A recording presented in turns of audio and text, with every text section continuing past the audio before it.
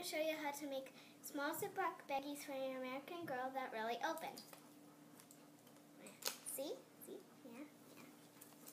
Yeah. Okay. So what you'll need is a plastic baggie, some clear tape, and some scissors. So first you're going to take your scissors and cut it where you want, and cut it far, and then cut it over here where you want.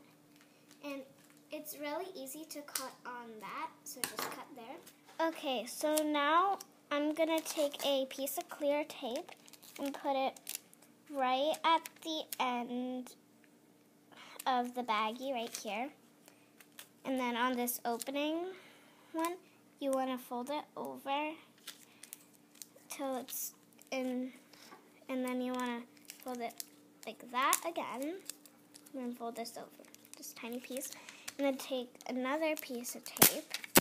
This one should be smaller this time, and then take it, put it here, and I think you should go to the corner from that way, and go to the corner from that way.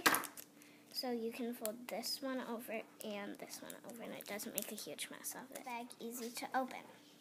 So first you're gonna cut over here. You wanna cut down that, so it goes like this.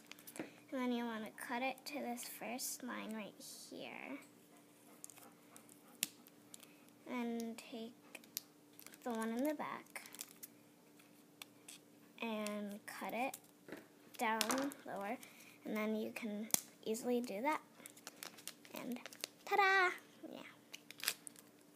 Thanks for watching. Bye.